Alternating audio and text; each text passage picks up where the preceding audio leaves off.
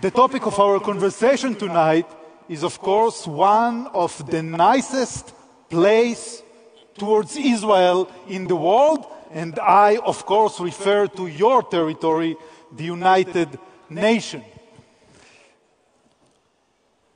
Israel Prime Minister Benjamin Netanyahu, in his recent speech at the UN, spoke about the fact that the world is changing, and many more countries today see Israel as their partner, as part of the solution and not part of the problem. Do you see these kind of changes also at your court? First of all, I'm very happy to be here tonight. I'm not used to see so many friendly faces at the UN. It's very impressive, being here, watching so many friends of Israel. Yishar Koach for the IAC, Sheldon, Miri, Chaim. It's amazing to see so much love, unconditional support for Israel. Maybe you will come back with me tomorrow morning to New York. We'll need you in the UN. But I'm optimistic, Gil. I'm optimistic about what's happening today at the UN, because in the UN you have the public UN, the regular Israel bashing, 22 resolutions against Israel, and you have the private UN.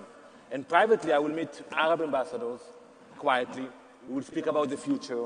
We'll speak about what will happen with Iran, radical Islam, and we are doing a lot of things quietly. And my challenge is to close that gap between the private UN and the public. And I tell some of the ambassadors, why don't we do it publicly? So I was in Dubai 2 years ago, and they asked me to keep it quiet, and I respected it.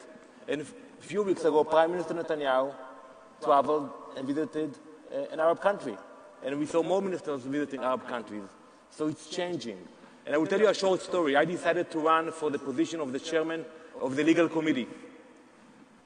My colleagues in Jerusalem called me, told me, Danny, you are crazy. It's not the Knesset. We are not running for positions at the UN. Take it easy. I told them, don't worry. And when we went to collect the votes, at the end, after the Palestinians walked against me, and they had a meeting of all the Muslim countries. Do you know how many Muslim countries we have at the UN? Anyone? 56 Muslim countries out of 193. They had a meeting of all the Muslim countries, the OIC, Organization of Islamic Countries, together. So whenever they have a meeting of the Islamic countries, I call for a meeting of all the Jewish countries.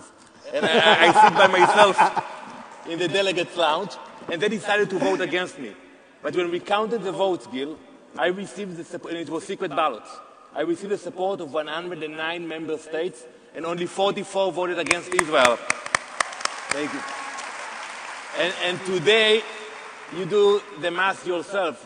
The 44 voted against me, and you have 56 Muslims. Exactly. They are looking for the dozen ambassadors who voted with Israel until today. From Muslim countries. Danny, but we usually talk about Israel and the UN in the context of confrontation. But in recent years, and we just had Maurice Kahn here on stage, there is more and more cooperation. The UN is enjoying Israeli technology, Israeli innovations. Take us, please, to this world of cooperation that usually in the news we do not report on. I believe that with our technology and innovation, we can change the world. And we all believe in Tikkun Olam. And we are implementing it. So I will tell you a story, and it's only between us tonight, Gil. We are here alone on stage. I'm helping Israeli companies to sell products to the UN. It can be military, peacekeeping, medical, everything which is Kahol Lavan, blue and white, I support. And it's happening. It's happening. So I met one of the officials of the UN, and we were trying to sell to the UN a UAV, an Israeli drone. And he was very honest. He told me, Danny, if we will buy the Israeli drone, it will be huge headlines. It will be a headache for me. I can buy the Italian drone, and he showed me the Italian drone.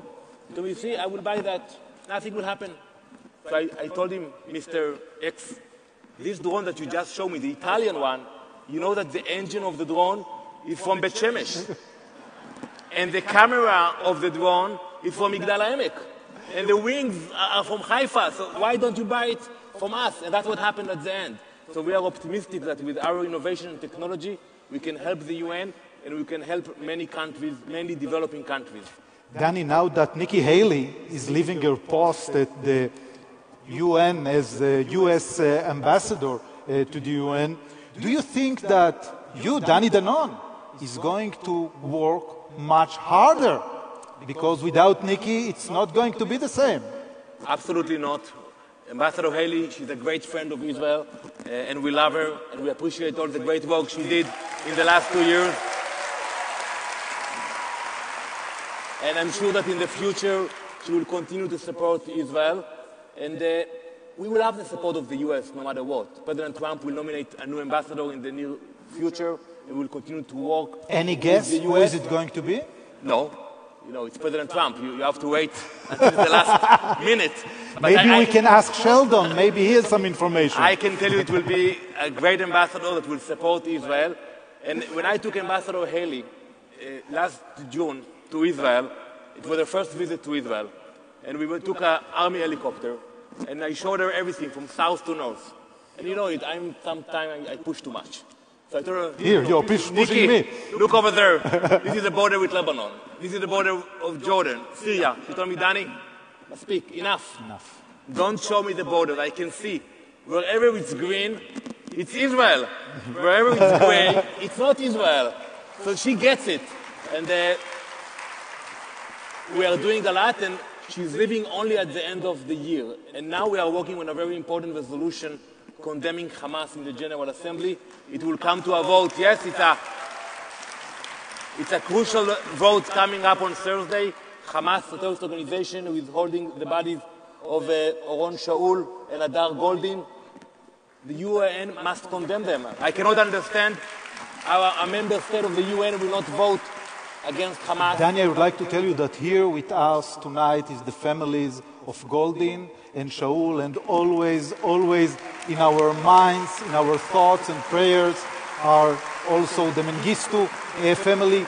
Do you expect that in the wording of the UN resolution that the United States is putting forward, there will be a clear demand to the return of the bodies and of Mengistu? We are working on that with the Americans, and we hope that we will get the support of many countries. It's not easy because it's in the General Assembly, but I think it's the moral thing to do, to condemn Hamas and to demand that the boys will come back home. And 2 days ago, the UN received a letter from Ismail Haniyeh.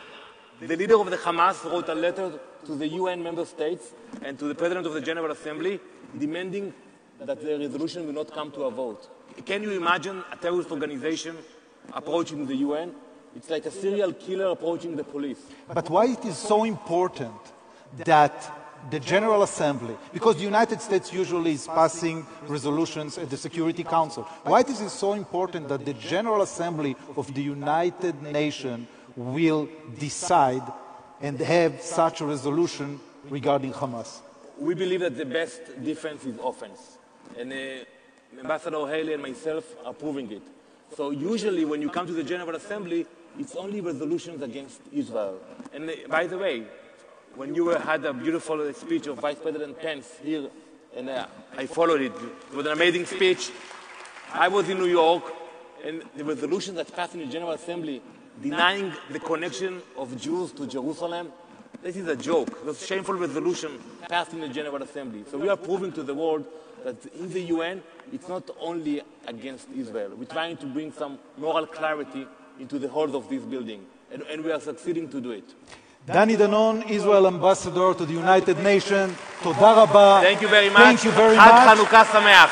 And I will sign off, as I always do, with גיל תמרי, פלורידה. להתראות. תמשיכו לחגוג וליהנות.